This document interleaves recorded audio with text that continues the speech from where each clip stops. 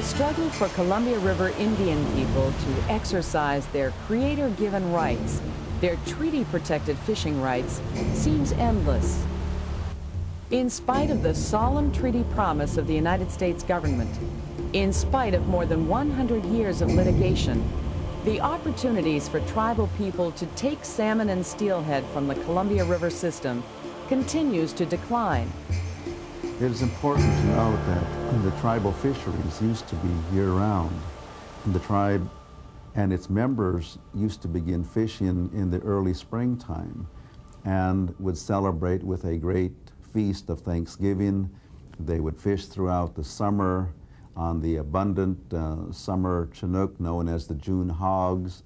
They would fish through the fall fishery, begin putting food away for the long winter months. They would fish for the sockeye that would arrive a little bit later, and the abundant steelhead. What the Indian people found and enjoyed for the approximate 35,000 years of their existence was that there was plenty of salmon to go around, from the smallest mink to the bold and majestic eagle to every human being that relied upon the salmon. In terms of numbers, the estimate is approximately 5 million salmon that we used to harvest. The run sizes, however, were anywhere from 10 to 35 million. Those phenomenal runs are gone. Hatcheries now produce 80% of the salmon runs, which stand at 2.5 million. The treaty Indian catch for 1992 was about 94,000.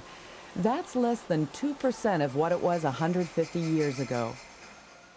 Beginning in the late 1800s, as non-Indians developed gigantic fisheries and turned the rivers to other uses, the tribes watched their catch steadily decline. They have seen their fishing for ceremonial purposes and subsistence purposes reduced in some cases to almost nothing. They have seen much of their commercial fishing eliminated altogether. In 1964, because of dwindling runs, the tribes began to eliminate the commercial fishery on summer Chinook. In 1977, because of conservation need, the tribes eliminated the spring commercial fishery. By 1988, we were being asked to eliminate the sockeye fishery. Our sole remaining commercial fishery today is the fall Chinook. And we find that as the promises of fulfillment of treaty reserved rights, that fish would always be there, we find that these are becoming very empty promises, as empty as our nets are. In the 1840s, European Americans began to stream into the Northwest along the Oregon Trail. To further encourage migration, Congress passed the Oregon Donation Land Act of 1850, giving free acreage to those who would settle in the Pacific Northwest. But legally, the land still belonged to the Indian tribes who had lived here since time immemorial. The United States needed to gain title to that land in order to give it away. So the government negotiated treaties throughout the Northwest. In those treaties, the tribes ceded title to most of the land in exchange for a reservation, a small amount of money, a few considerations, and for many of the tribes, the guarantee that they could exercise certain of their inherent rights forever. 4 of those treaties, negotiated in June of 1855, were with the people who fished the Columbia River and its tributaries. They were the Yakima, Umatilla, Nez Perce, and Warm Springs treaties. Bearing in mind the purpose and the intent of the treaties that were made, our people that negotiated the treaties, our chiefs, they were very much concerned about the future of our children, the future of preserving certain species of salmon, preserving certain practices that were used. As we look about us today now, we can just about realize our chiefs were thinking in 1855 when the treaties were being made. At the time of the treaty making with our tribes, there was an engulfing of this land by many people foreign to this area. And our leaders recognized the development, recognized the foretelling of the elders, the way the songs and the teachings go. We were foretold by our elders before these developments came about of things to happen. And indeed, when the land began to be populated and other peoples came to this area, they saw that those elders that spoke in generations before were telling the truth. At that particular time, my great-grandparents and many great-grandparents were also aware that they had to violate their law in order to live under the red and white and blue. You can't sell the land, but yet they had to sell it. They had to sell it. Looking down a gun barrel, knowing they would be, many of the people felt that we should fight till the end, you know, to be exterminated. But the other ones were saying, you know, well, let's exist with what we can, with what we have left, you know, then we will be. Because we also owe our grandchildren the right to live, you know, even though it's going to be lived in violation of our law. Yeah. Our people had met 3 days in the Dalles, and they finally came to an agreement. They said, yes, we had better agree to that so-called, something called treaty, because if we don't, we know that we can't push the Europeans away and send them back, or keep them from coming to this country. We know they're coming. I got to admit that. And therefore, we got to have some way of protecting what rights we got here. And by this agreement called treaty, it's the only way we're going to protect what agreement. So let us sign it. That was the agreement they came to. Those treaties were ratified 4 years later by the Senate. Each of them contains a substantially identical clause that guarantees the tribes the right to fish both on and off their reservations. The importance of that guarantee to the tribes was and is impossible to overestimate. Government representatives clearly understood that without the assurance of perpetual fishing rights, there would have been no agreements. That's confirmed by the sworn testimony of a witness to those negotiations and by minutes taken at the Walla Walla Treaty Council. Tribal negotiators understood that they would keep the right to fish as they always had, where they always had. That is evident given the circumstances at the time. It was commonly understood that the community in the Northwest was comprised primarily of Indian people, and it was commonly understood that the practice of fishing was almost exclusively Indian people fishing. The early settlers had not yet developed the practice of commercial fishing, and thus, when we fished in common, the Indians were fishing primarily 99% of the time, and the non-Indians were fishing perhaps 1% of the time. That is based both upon the culture that the Indian people were used to thriving upon and the development of the agriculture and other communities that the settlers were busy developing. But the non-Indian population grew quickly, and it would take only about 30 years for the treaty-guaranteed fishing rights to be tested in court. In 1887, the Supreme Court of the Washington Territory ruled in favor of the Indian fishermen's position that the effect of the words in the treaty was to reserve to the Indians the right to enjoy all these fisheries as they had heretofore. But almost ominously, the opposition argued that the treaties gave the Indians only the same fishing privileges off the reservation as non-Indians, that the treaty guarantee meant nothing. In spite of 4 Supreme Court rulings to the contrary, the states of Oregon and Washington would cling to that position for at least 85 years. During that time, the states established a tradition of applying their regulations in a way that clearly discriminated against the Indians. By the late 1960s, the situation in much of the Northwest had become intolerable for Indians who practiced their fishing rights. Some fished in protest of state regulations and were arrested. One particular arrest would lead to the landmark fishing rights case, So Happy versus Smith, which became United States versus Oregon. Indian people were feeling tremendously frustrated. They were feeling violated by the state's unilateral assumption of jurisdiction over treaty-reserved fishing rights. Demands were being made by Indian people for the states to respect these treaty rights. David So Happy knew he would be arrested for fishing in violation of Oregon state regulations. But his belief was that the state of Oregon did not have and should not have regulatory authorities over Indian treaty fishing rights.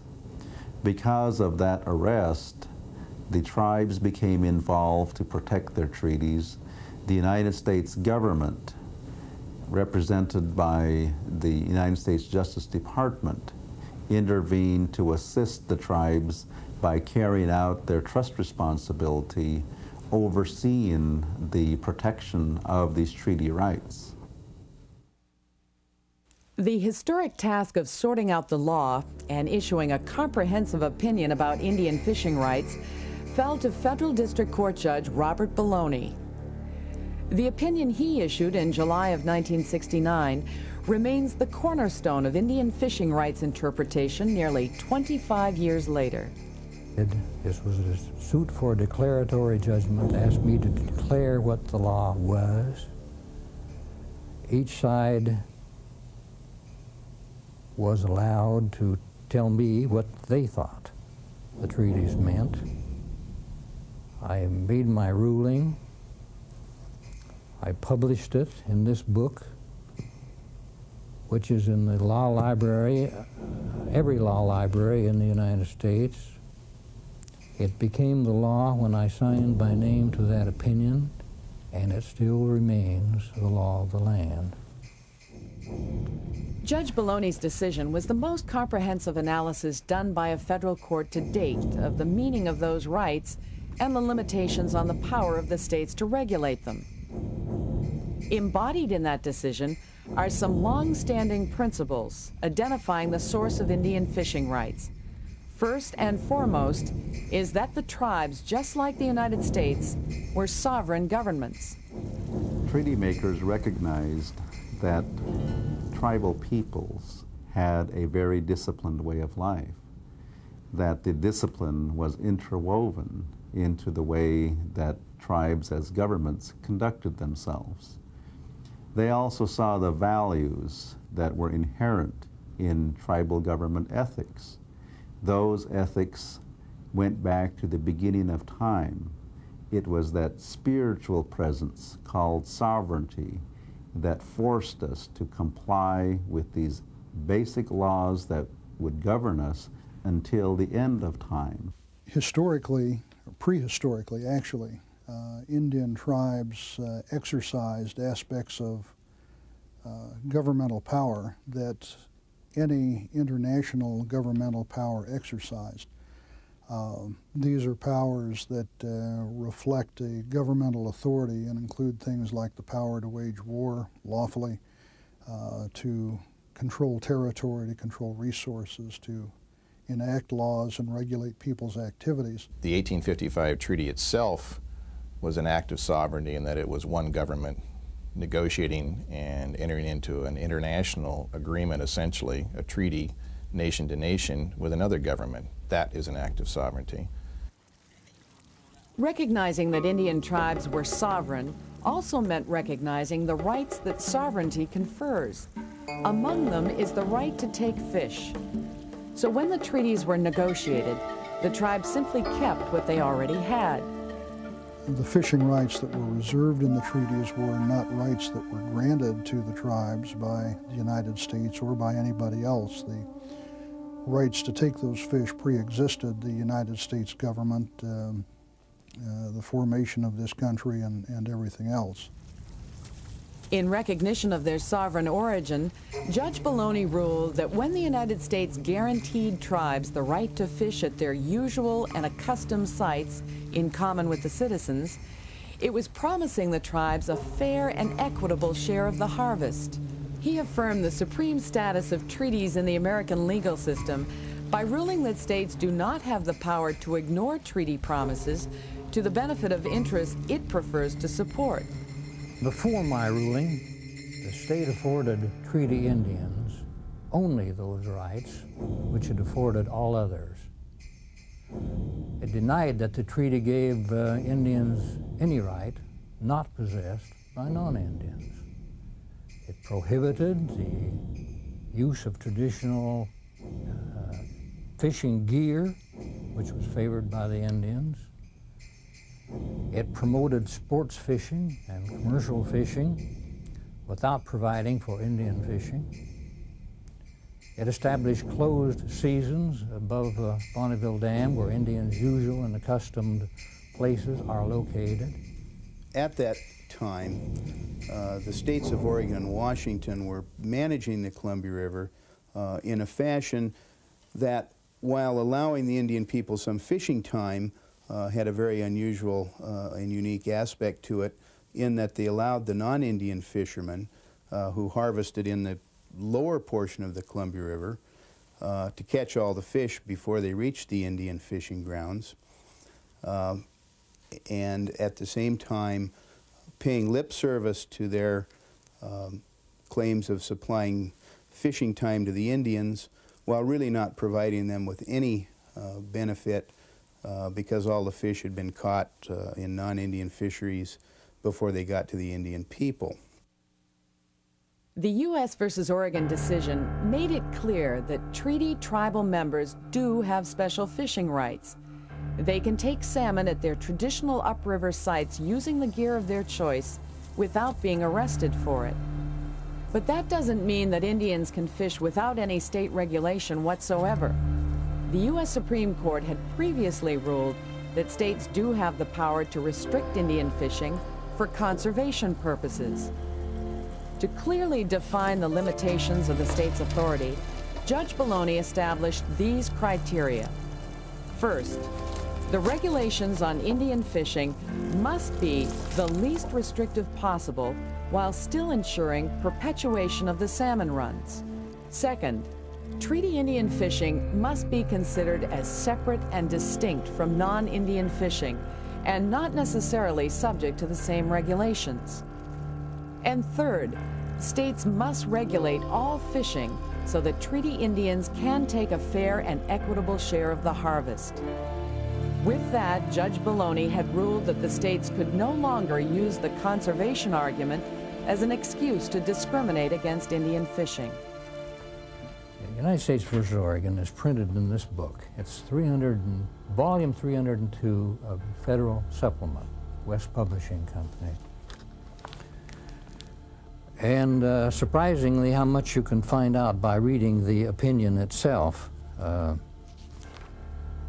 many people who suddenly become experts on this don't bother to read the opinion, and that's why they come out with some of the crazy ideas they come out with. But at that time, 25 years ago, this is what I wrote. It is clear that the state has the full and complete power to regulate all kinds of fishing, including the Indian fishery, to the end that the resource is preserved. There is no reason to believe that a ruling which grants the Indians their full treaty rights will affect the necessary escapement of fish in the least. The only effect will be that some of the fish now taken by sportsmen and commercial fishermen must be shared with the treaty Indians, as our forefathers promised over 100 years ago. The biggest effect, and I think the biggest victory for the tribes, was that it confirmed the validity and viability of the treaty rights.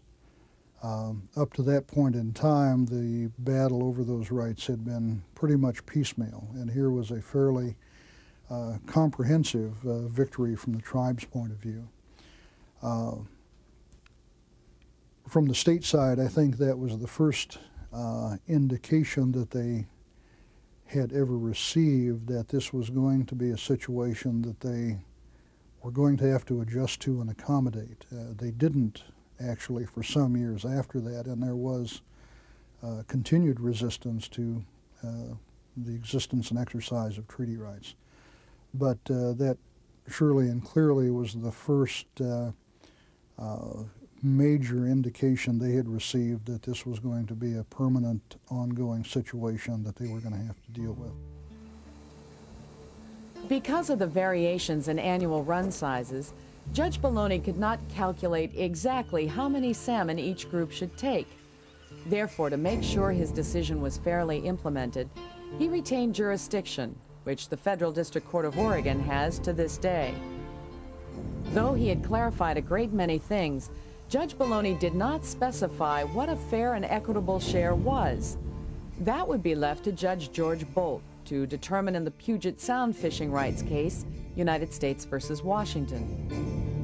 In 1974, Judge Bolt ruled that treaty tribes could take 50% of the harvestable salmon runs destined to pass their traditional fishing sites. Judge Baloney soon applied that formula to the Columbia River. These rulings were not popular.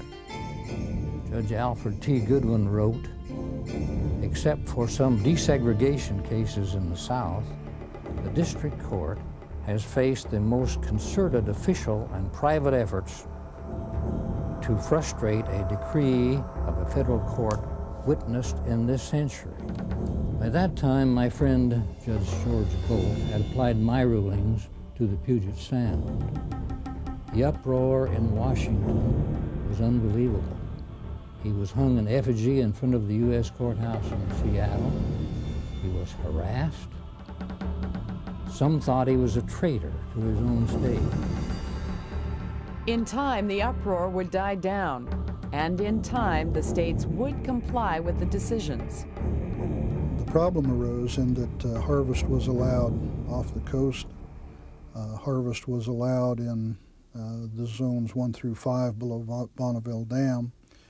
And typically with every run, as the run began to approach the Treaty Indian fishing area, the states would declare that there were no surplus fish, that all of the available fish for harvest had already been caught, and that there would be no Treaty Indian fishing. And so the practice at the time was for the tribes to go back to court after U.S. versus Oregon was filed in that case to challenge that closure. And typically there would be a finding that there should have been some fish allowed to escape to the treaty fishing area, but that hadn't happened, and now the run could not be fished on. And so the tribes would win a legal victory and lose the practical battle.